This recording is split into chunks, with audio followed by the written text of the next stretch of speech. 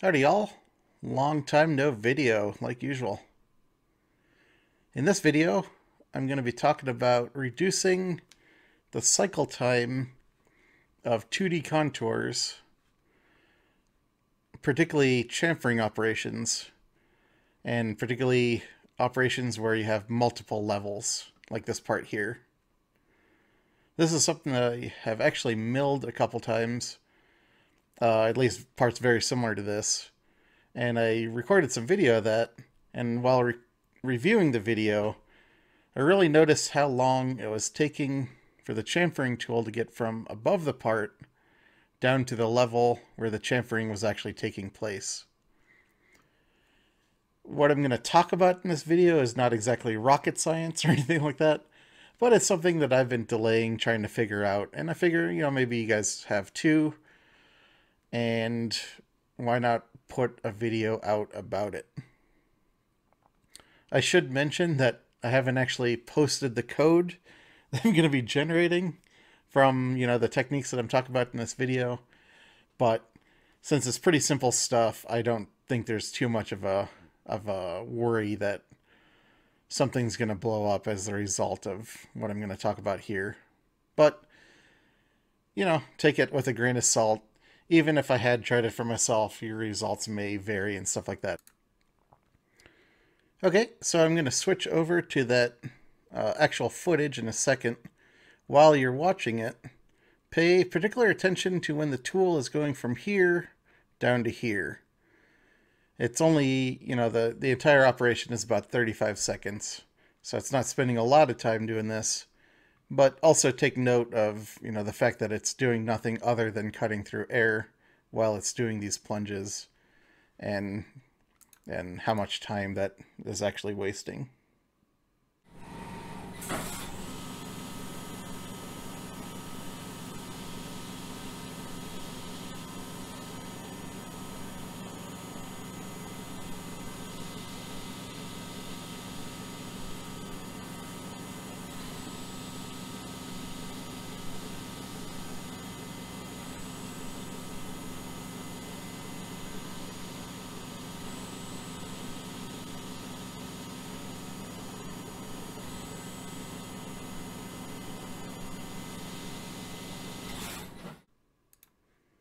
Alrighty, so as I mentioned, and as you saw, that took about 35 seconds.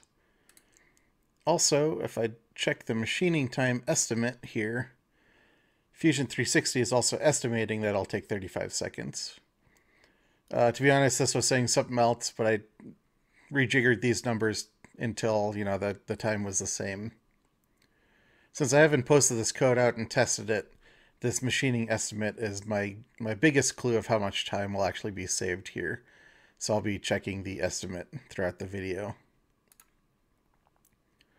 So really, all I'm trying to do is just reduce the amount of time to get from here to there.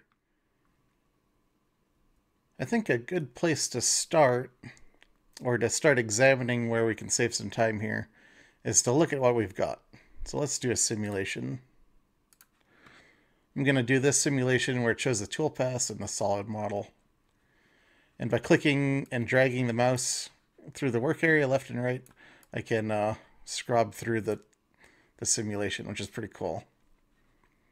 So let's take an overview real quick. So we got the part and we got our toolpaths. And the toolpaths have a few different colors to them. There's a blue, a red, a green, and a yellow. As you can see, the tool is currently on the yellow, and the yellow is a rapid movement. So any of these yellow lines are rapids. And just to really drive this point home, these rapid movements are where the tool is going as absolutely fast as the machine is capable of going.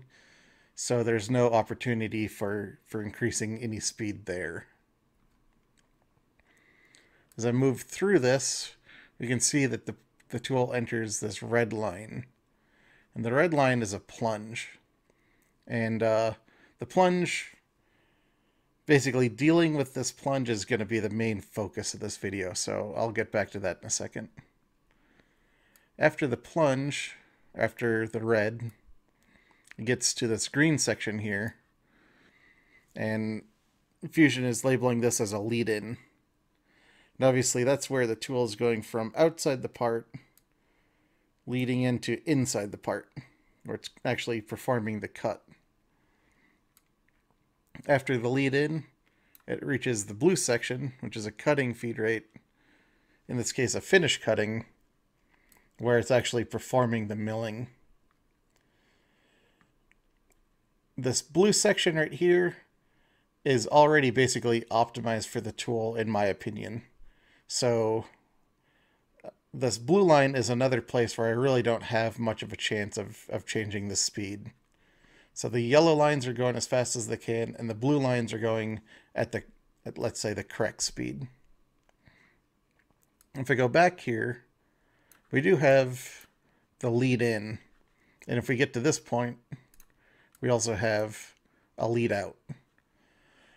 And sure, you know, we could change this a little bit, but these are really, I mean, these are obviously quite short. You're not really going to solve much by changing the speed here. So really, what we're going to try to do is speed up the time that is currently being taken doing these plunges. The way I see it, there are basically 3 ways that you can increase the speed that these plunges are taking right now. You can increase your plunge feed rate. That's definitely an option. I think that's the worst option. I will show how to do that. I'm assuming most of you know. I'll do it at the end, so if you're tired of the video, just turn it off before you get to that part. The second option would be to lower the point where this plunge starts. So right now, we're starting up here. If we started the plunge here instead, it would be shorter and therefore it'd take less time. That's definitely an option as well, and that's an okay option. And then there's what I would consider the best option, which would be to actually eliminate this plunge and turn it into something faster, something like a rapid. Alrighty, so let me show what I think is the best solution to the time taken with this plunge, and that is to basically eliminate it. Thankfully, this is also like the easiest option. What you got to do is just go edit your operation, go to the heights tab, and get this feed height here, and change the from drop down to disabled. Now we've disabled the feed height setting. We can hit OK, and now we don't have any red vertical lines. As we can see, when the tool starts, it's going to wrap it all the way down to here, and then it's going to start what it considers the lead-in. So let's check the machining time here. That saved 8 seconds. So we started at 35, now at 27. I'd say that's a pretty big savings. And this is really a pretty simple operation. This thing's only got 5 separate areas that it's machining, so it really would normally only do 5 of these plunges. If this was a much more complicated chamfering operation, or maybe like a V-bit letter engrave, particularly with like sharp corners in the edges of the letters, the corners of the letters, you might have like, let's say, 8 plunges per letter, something like that. So if you're spending a whole bunch of time plunging into every single little corner of every single letter, it's just going to be taking forever to finish. On that note, let's say you think, this is a little too long. As best as I can tell, that distance is controlled by this setting right here, the safe distance. Right now it's set to 1. I'll bump it up to 10 just for illustration purposes. And now we can see this green lead-in plunge is real long. Obviously, if we then, want it real short, we might set it to, let's say, 1/4 millimeter. And we can see that these lead-in plunges are really short. It is possible to set this to 0, and it will generate as long as you ignore this warning. But then you're going to get this warning message in your cam tree. And I guess maybe sometimes these are unavoidable, but I personally try to avoid them at all costs. So I would set this to 1/4 millimeter, which is close enough to 0, instead of actual 0 and have to look at this warning all the time. So I really think that's basically the best way to approach this, but there is a couple other ways, and I'll try to go over them real quick. So let's set this back to where it was. Oops, from the top height, plus 5 millimeters. And the linking safe distance is still at 1. So here we are back where we were. And as I mentioned, I think the second best way to reduce the time taken doing these plunges is to just make these red lines shorter. Pretty basic so far. So we can go into the heights tab once again, and instead of having an offset of 5 millimeters from the top height, we set this to 1. We've got 5 plunges. We just shaved 4 millimeters off each one. Total of 20 millimeters. Yeah, definitely something. If you're doing 100 of these, that's a pretty good savings. Unfortunately, though, if you have widely varying surfaces like I do in this, you still have to deal with this long plunge here. So let's see if we can get rid of that. Unfortunately, we sort of run into what I consider bug territory at this point, so bear with me. Normally, what I would expect you could do here is change the feed height instead of starting from the top height, which is the total of this box here, aka the stock top plus 0. We can change this top height to selected contours. So normally what I would expect this to do is take these selected contours in our geometry tab and offset 1 millimeter in the plus direction. Unfortunately, though, when I hit OK, we get a toolpath that's basically exactly the same as it was before, and there's this little warning thing over here that I hate so much. So let's see what the warning says. It says lifting feed plane to topmost lead height. I don't know about you, but that doesn't really mean a whole lot to me. We can sort of decipher it a little bit. Lifting, so that's the action it's taking. It's raising something from low to high. It is raising the feed plane. All right, so that's what we're just messing with. That makes perfect sense so far. Where is it raising it to the topmost lead height? So to me, that sort of loses meaning there, because I could see myself thinking, all right, maybe I'll go change this lead height, and that'll fix this error. Unfortunately, though, in the heights tab, there's nothing in here called lead. So there's no lead height.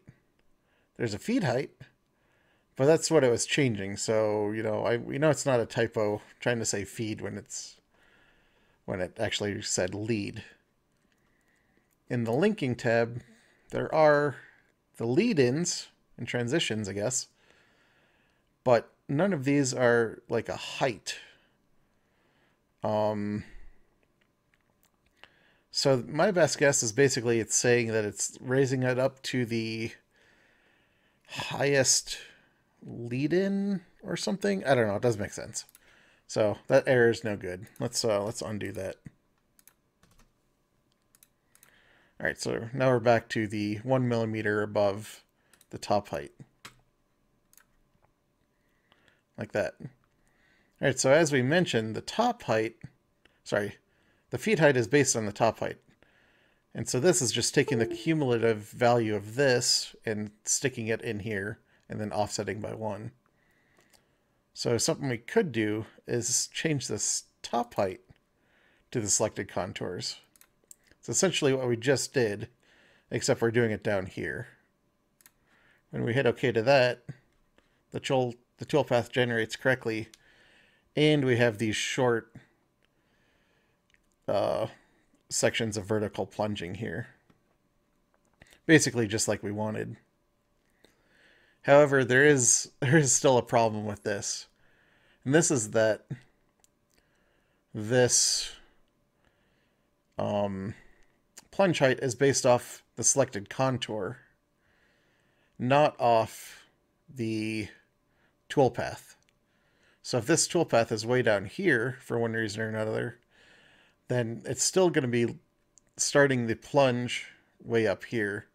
So to sort of illustrate that, let me change this to a different chamfer mill. Let's see.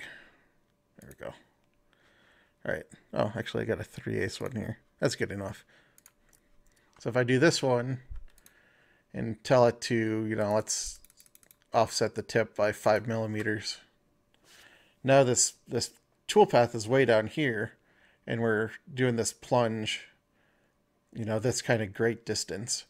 So we're sort of not really helping the situation by starting at the contour. It's okay. It sort of works, but it's not the greatest.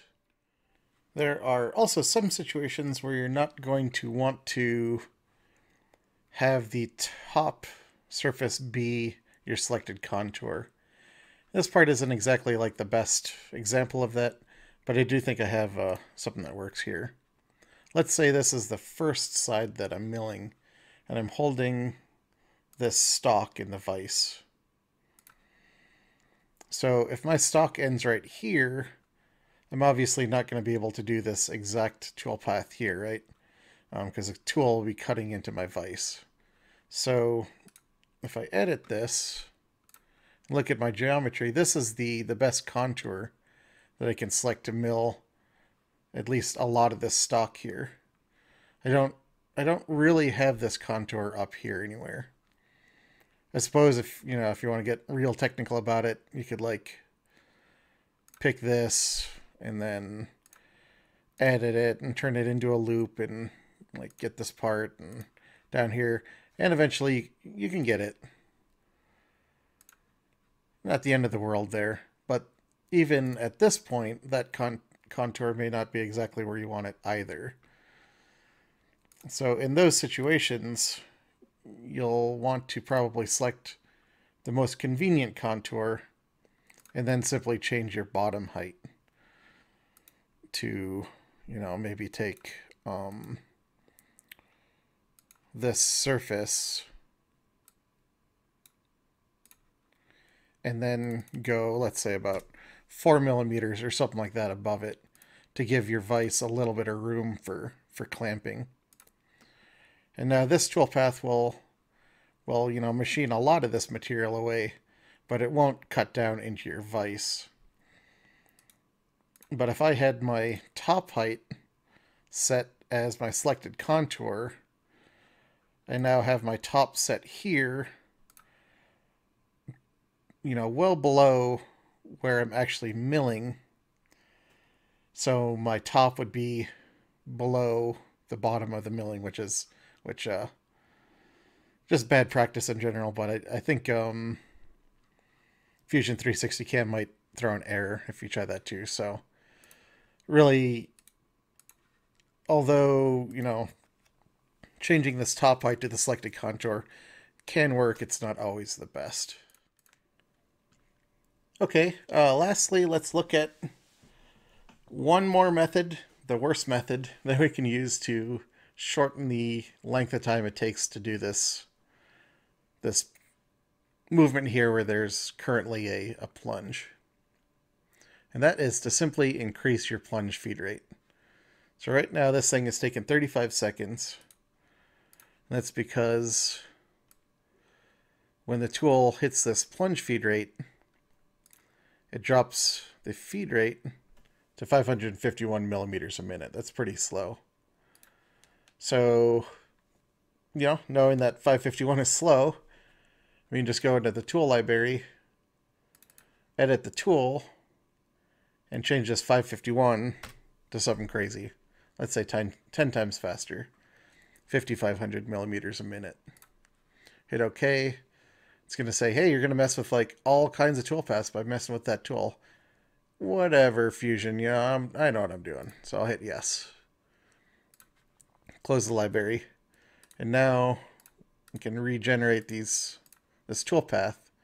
It looks the same, but if I do a machine time estimate, it's dropped it to 28 seconds.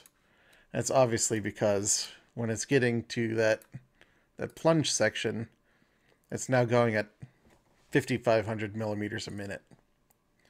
Honestly, in this exact situation, it's only going to go 5,500 until it hits the bottom, in which case it'll move over to the lead-in feed rate, which is fine. So in this exact instance, that change would not be a problem. However, changing your tool in your library in order to fix one toolpath is basically just an idiotic way to go about it. I don't want to go into it a whole bunch, but it's dumb. Don't do it. So this whole time I've been looking at this operation here, this chamfering operation, and I mentioned that it's a 2D contour. Just like this 2D contour operation has these plunge feed rates, other 2D contours are going to have it too. So here's one where this tool is going to the bottom and doing a finishing pass around the bottom here. If this plunge feed rate is exceptionally slow, it's going to take a long time to go way from the top to the bottom. So a good way to fix that is just disable this feed height. Boom. That's going to wrap it to the bottom, do a tiny bit of lead in, and then do the profile. I'll undo, go back to the old toolpath. We'll take 11 seconds, and eliminating the feed height setting does indeed save one entire whole second. So it is an improvement. And again, if you're going up and down a whole lot, you're going to see more and more improvement. I hope this was useful. I hope this saved you guys some time. And hopefully the next video will have more than 35 seconds of machining in it. Alrighty, see ya.